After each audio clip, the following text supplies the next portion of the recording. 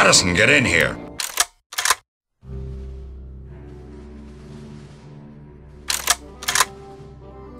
This war is going to end soon, and unfortunately so may the Grand Alliance that won it.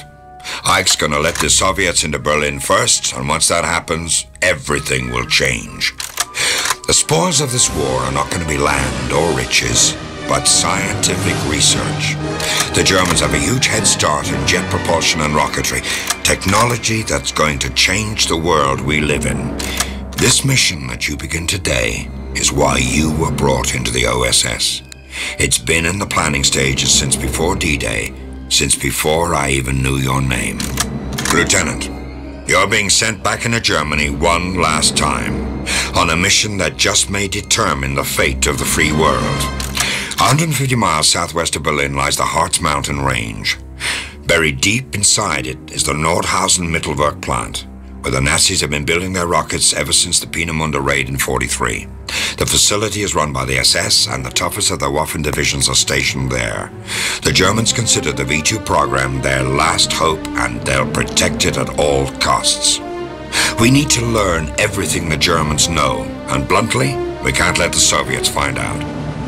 Your mission is to turn their own terror weapon against them, capture their research, analyze it the best you can, then use it to destroy the facility.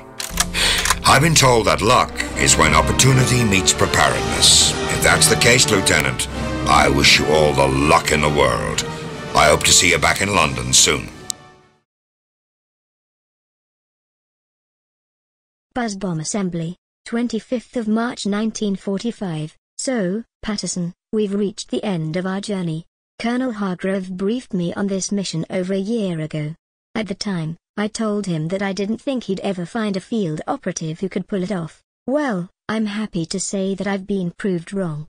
It's been hard to get reliable intelligence out of Nordhausen. The Waffen-SS has been extremely careful about screening any civilian workers for possible infiltrators. Luckily, one of the scientists, Dr. Gronik from the University of Warsaw, has been feeding us scraps of information for the past couple of months. His French is rather poor, but if I understand his last communique correctly, the best way into the factory is through the V1 buzz bomb assembly area. See if you can acquire the Germans' V1 target list. Based on range and trajectory, we can backtrack from an intended target location to find a launch site. The V1 is a nasty weapon, but it's easy to knock them out of commission, at least when they're on the ground. I speak from experience. I did a few raids on the France-based sites, use a demolition charge to destroy the launch controls, then open the blast doors to exit through the V2 access tunnel.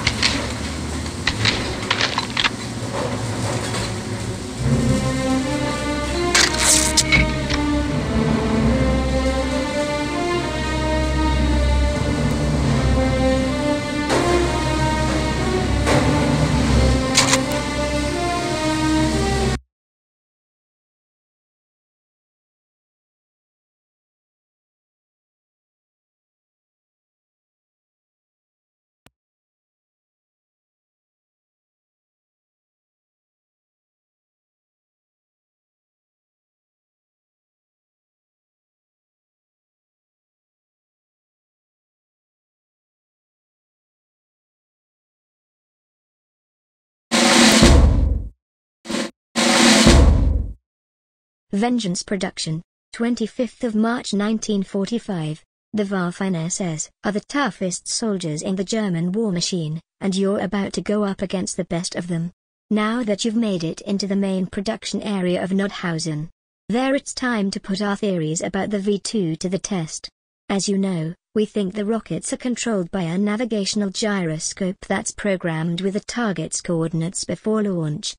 Procure a copy of the V2 schematics and analyze them. They should prove us right or wrong about the gyro control. If our assumptions are correct, you'll need to calculate a new course and then recalibrate the gyro accordingly. It's time to tap back into all that aeronautical engineering education of yours, Lieutenant. Your objective: bring the rocket down on top of the facility. Again, his French is atrocious, but our friend Gronik seems to indicate they've developed an experimental warhead for the rocket that yields almost 3 times the damage at the same payload weight. If this is true, most everything in the facility will be destroyed by the impact, so, in addition to the actual V2 schematics, be sure to locate a copy of the Nordhausen scientist roster. The boys back at OSRD will be very curious to see it.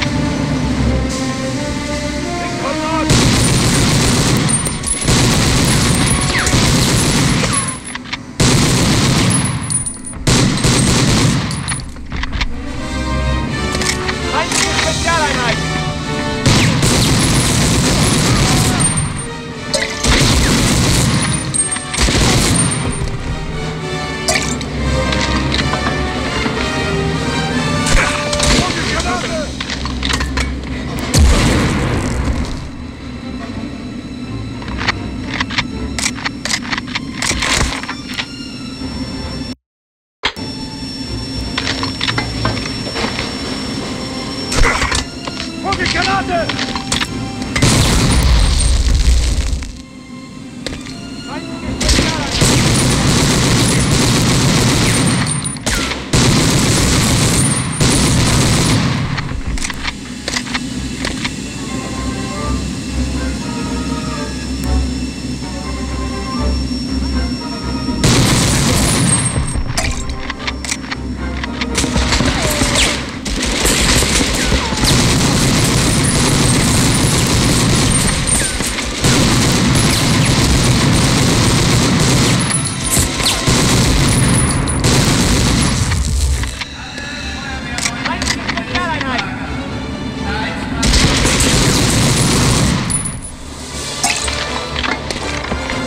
Granaten!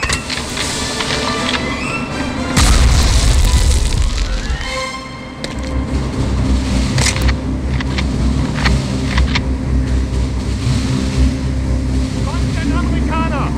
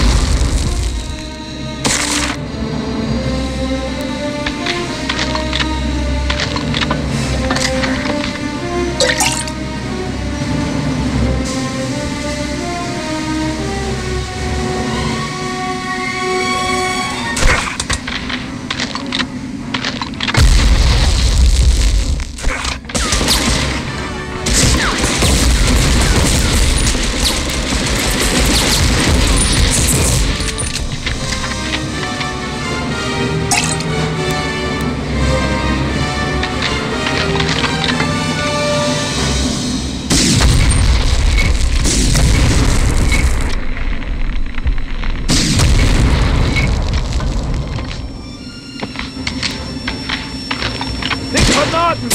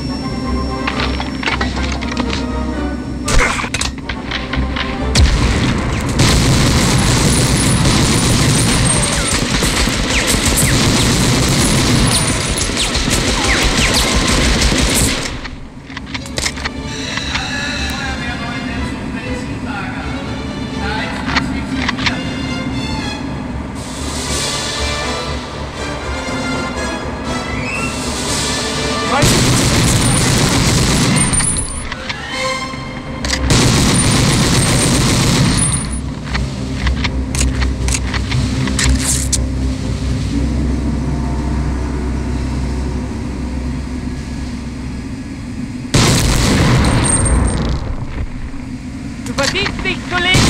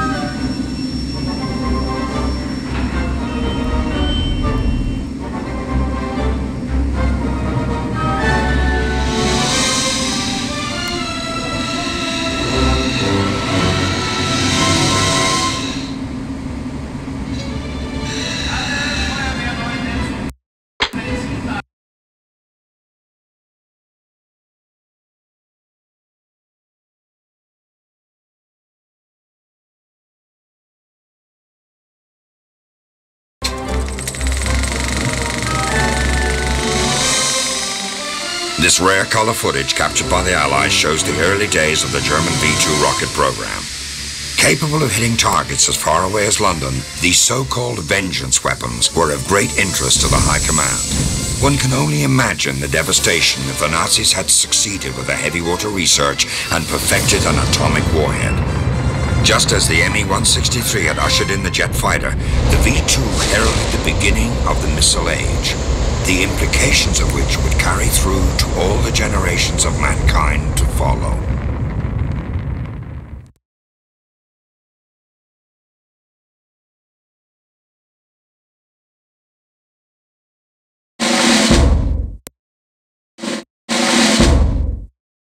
Götterdämmerung, 25th of March, 1945. In the pandemonium of your assault, the Germans hastily loaded the sabotaged gyroscope into the rocket for an immediate launch.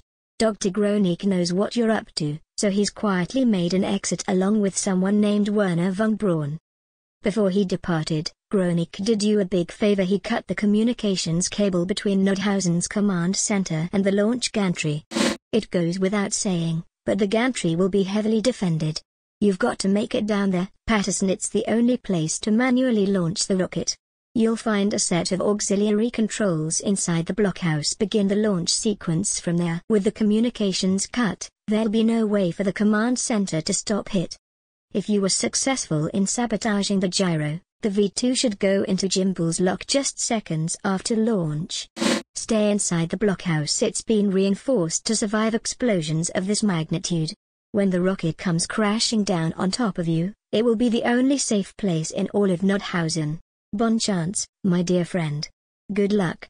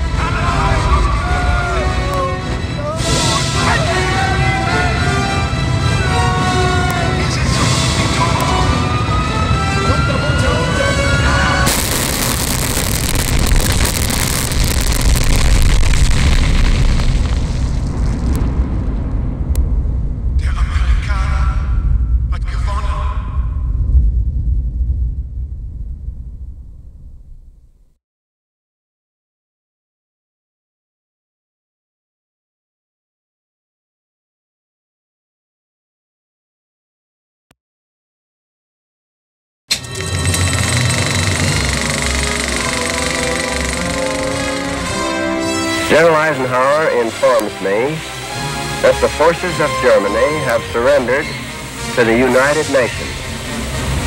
The flags of freedom fly all over Europe.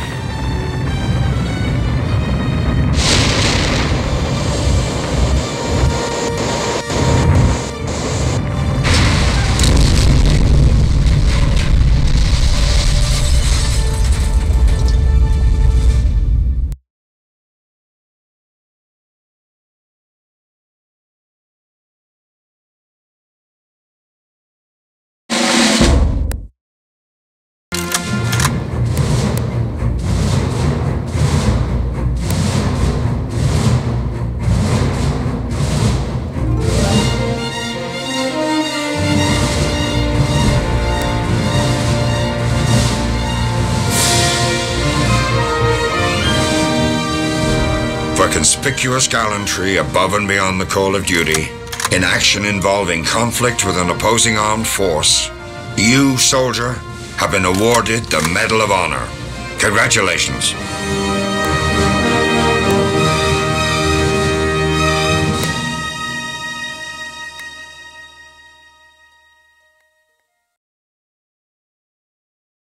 Now, I knew you were good, but I didn't realize how good until this moment. For demonstrating a seldom-seen fortitude in the face of overwhelming adversity, for displaying an uncommon dexterity during the most extreme of circumstances, for brandishing an unwavering commitment through countless hours of trial and tribulation, you have been awarded the DreamWorks Interactive Medal of Valor. This commendation is only earned by a select few. All of us here at DWI send you our sincerest congratulations.